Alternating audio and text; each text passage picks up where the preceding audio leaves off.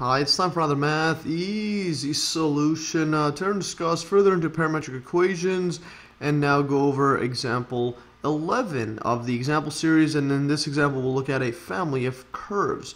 So let's move forward. So speaking of families of curves, let's look at this example. It states, investigate the family of curves with parametric equations x equals a plus cosine t and y equals a tan t plus sine t.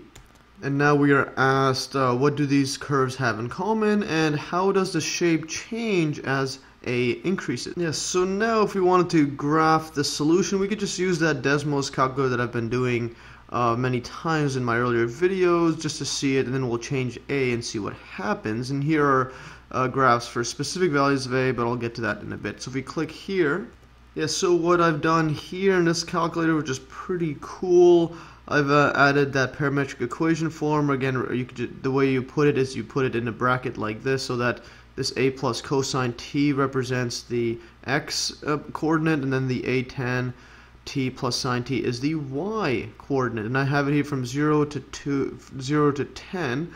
And what I'll do is I'll just make, if I click this, it doesn't show anything else, just to show you here, and you could change these values of a and see what happens here. So as you just change a, notice what's happening. I have a circle at 0, which is absolutely amazing here.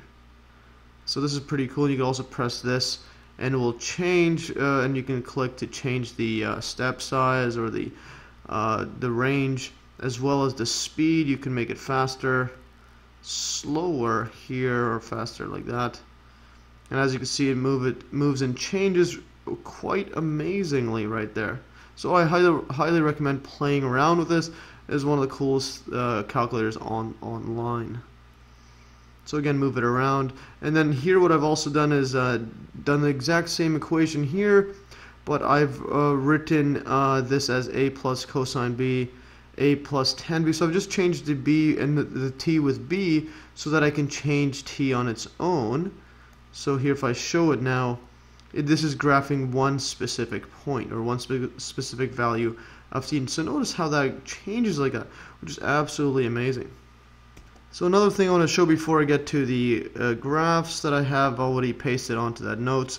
If you change this here, notice what changes. So if you change this t range, but if you notice that cosine and sine, they basically are periodic every 2 pi. So you could just write 2 pi to get the exact one here. But if you go any larger than this, for example, if you go, let's say 10 and then go 100, notice how this gets darker because it goes back on it again. And also you can even change it to, let's say 10 and then go over to, let's say 100. You're gonna still get the exact same thing, but this is darker because this is going around the graph, tracing around it multiple times. But I believe just 2 pi would be the range you just need. And you could also go from 2 pi to 4 pi right here, 4 pi. But if you, for example, erase this, go 3 pi, let's see what happens here. Yeah, so this is only half the stuff that's graphed. Let's go to 4 pi, which is quite amazing. So now we have this, and what you could also do, which is quite amazing, is let's play this with this changing as well. So notice how that's going about it, and then when it gets back, let's just speed this up so it gets all the way here and then slow it down. And notice here we have it goes around while it changes. So you have a little circle there and then becomes a big circle, and then it changes across like that. This is just absolutely amazing. And you can hide this graph, or you could show this, and you can do that. You can speed it up as well. This is one of the coolest calculators of all time I've ever seen. So anyways, from that I've copied and pasted several graphs where different values of a. So below are the graphs for the cases where a equals to -2, -1, -0.50, 0.51, and 2. So when we have a equals to -2, we have a graph that looks like this, and in fact this -2 is an asymptote line where these two branches, or these two curves on the left and right of it, actually approach this asymptote line, which is at x equals to a, where it's in this case -2. So that's quite amazing. And again, this is the axes are y and x, like that. Now for a equals to -2, we have a similar thing, but notice here it's a smooth curve on both sides. But here when a equals to -1, we have a cusp right here, or a sharp corner there, a sharp point like that. And in fact, there's an asymptote line across here. In this case, and this one is this is 1 actually. Is that x equals 2a, which equals to -1, and here is a sharp point. Now when a equals to -0.5, notice what happens. There's a loop that happens across like this, which is quite interesting there. Yeah, and in fact here again we're going to have the exact same thing. So there's going to be a loop right here, but there's going to be there's an asymptote line here at a equals to 0.5, or if this is 1, this is right here is 0.5. Because you can see that every square is 0.5 separated.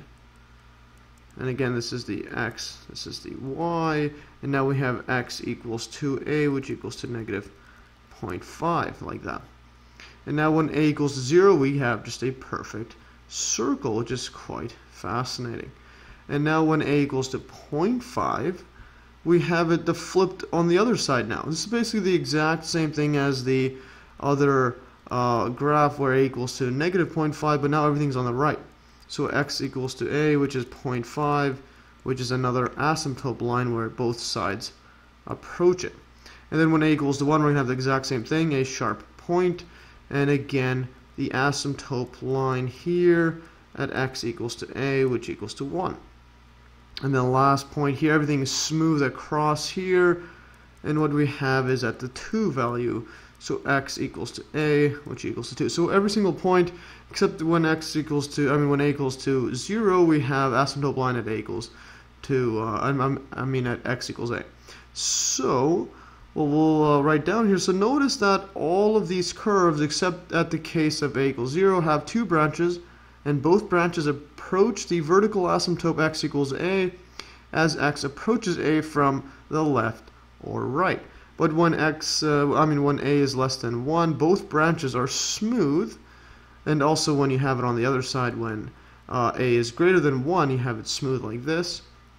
But when a reaches -1, the right branch acquires a sharp point, and this is called a cusp. For a between -1 and 0, that's when we have the loop. The cusp turns into a loop, which becomes larger as a approaches 0. But when a equals to 0, both branches come together and form a circle. And you can also see my earlier video here.